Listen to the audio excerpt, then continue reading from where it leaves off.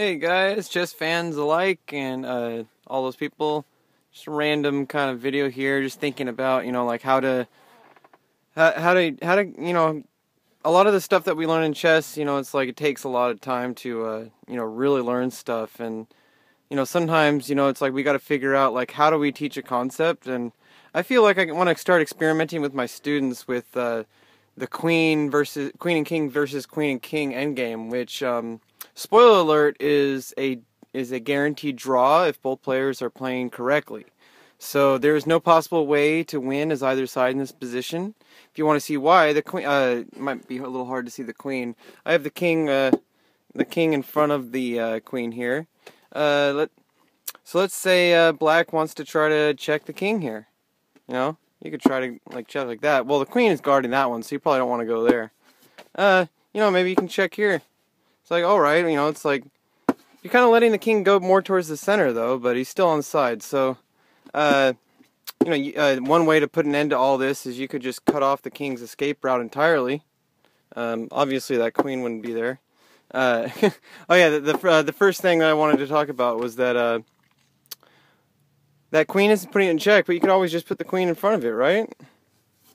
You could trade it off, but then it's king and king, which is obviously a draw still. So, if you keep trying to go for it, then black can always just evade it. So, check here, put the queen in front of it. Check here, queen goes in front of it. Check here. You can just. That's why we have the 50 move rule, by the way. This would just happen forever if you just keep checking. So, it's like one of the, and this concept in isolation is good enough to know, but also the fact that checking your opponent's king isn't always the best move. Sometimes you can find a move involving some other material or positional advantage that doesn't involve check. A lot of the times we like to think of chess as we need to checkmate our king. That means we need to check as much as possible, but it's much more subtle than that. Chess is a very subtle game. You really want to just be strengthening your position as much as possible, because honestly, even the top chess players in the world chess champion, they cannot anticipate every single position, because there's more positions than there are, number of seconds since the beginning of the universe. So chess is extremely complex, but there are certain guidelines that we can do, and it's kind of like that's why we, it's kind of hard to see because it's a board game, but chess is really a sport. You're when you train for sports, you learn the strategy of the game, but knowing the strategy alone isn't going to help you. You got to condition yourself. You got to train. You got to do a workout. You got to stay healthy. You got to eat right. All sorts of stuff. And chess is no different. We're training. It's a mind sport. We're training our mind to think in different ways. Is really what chess is. It's training your mind to be dynamic.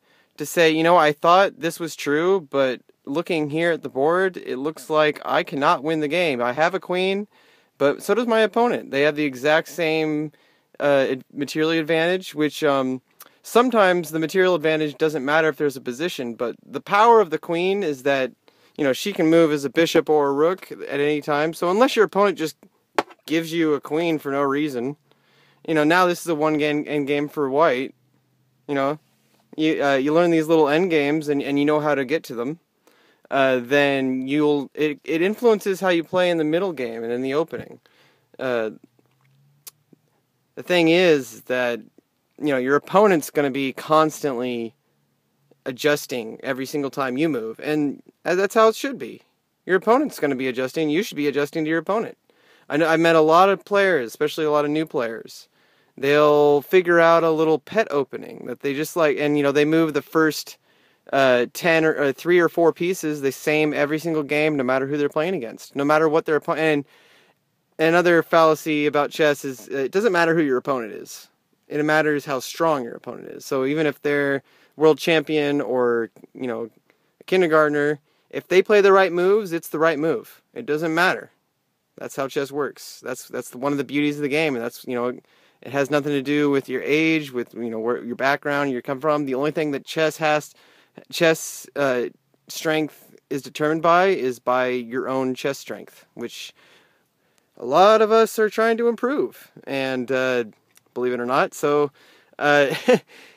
chess can be improved if you work hard enough. You have to find what works to help your brain learn these little triggers.